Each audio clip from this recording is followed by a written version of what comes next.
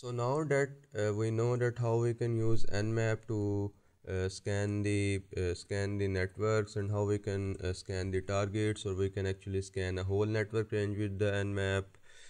And I told you and I walked you actually through the help section of the nmap, and I told you how we can actually enable OS detection, how you can find that what operating system our targets are running. I told you about the service versions and how to store the output, and also specify some different flags and different types of scan. So this time we are going to actually look into a tool which is called Zenmap.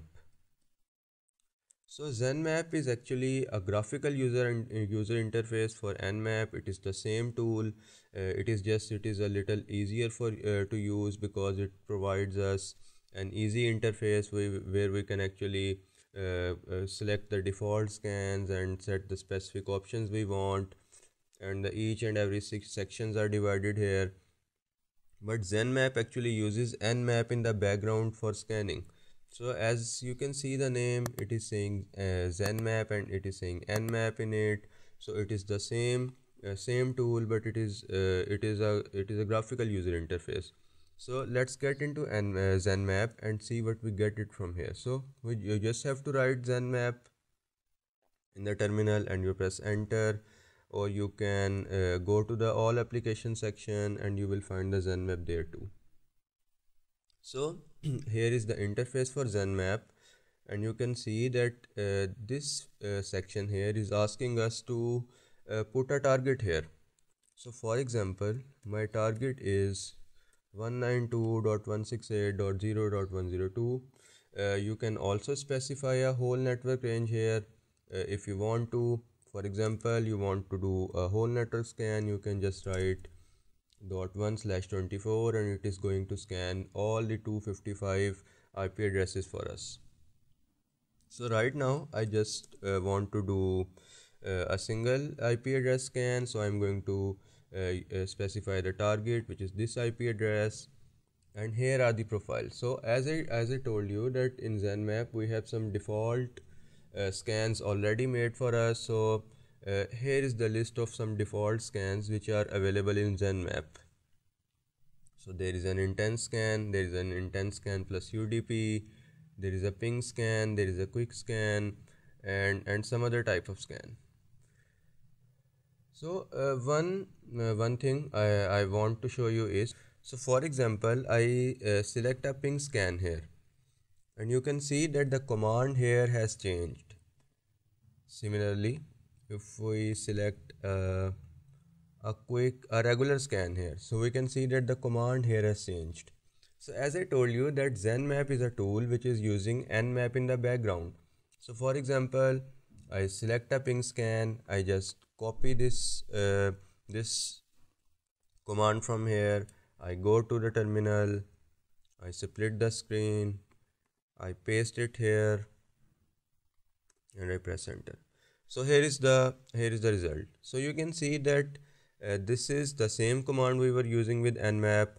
It is just showing us in a user interface for us in Zenmap, and we can do the same thing. So if you want to specify a specific option, and if you want to add more flags or options to it, you can do it in the command section. So for now I am going to just run a regular scan for this target IP, and this is the command here. It is just nmap and then the IP address I want to scan. So this is very easy. So these are some sections, like it is telling us the ports and topology and host details, and we are going to look into all of them after we actually complete our scan. So I will just click the scan button, and you can see that the nmap has started scanning. So for Zenmap, it is nmap which is actually doing the scanning. So this is a kind of a terminal we see in the terminal, and this is the same results we will get for nmap, but in Zenmap we are going to see it more clear and divided in sections. So it is telling me that nmap done. It took it 12.43 seconds to actually complete the scan, and these are the ports, and these are the states of the ports, and these are the services. So here in this section you can click the ports, and you can see that we have only the port section available here, and it is actually dividing the things very clearly for us. So for example, it is telling us that there is a port 135, the protocol is TCP, the state is open, and this is the service. For example, we have specified a -s V flag, which was a flag for the enumeration of versions, where we actually try to find the service versions.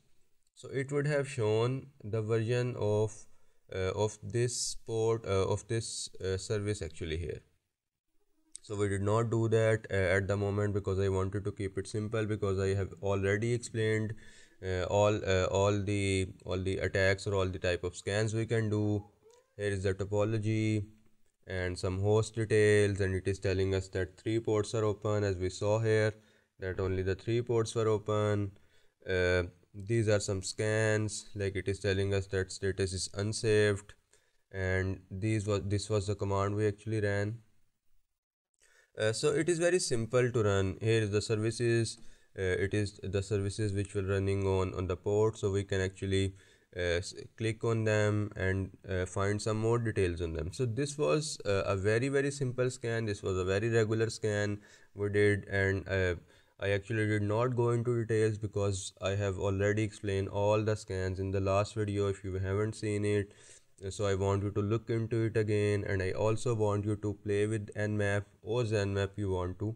So it totally depends on you which tool you actually want to use, but I want you to actually practice on nmap, because it's on terminal, and in the future you are going to see a lot of tools which are only terminal based, which don't have a graphical user interface, and then it will be more easy for you if you get yourself familiarized with the terminal, because terminal is very powerful, and we have already seen a lot of things which we can just do by using simple commands on the terminal.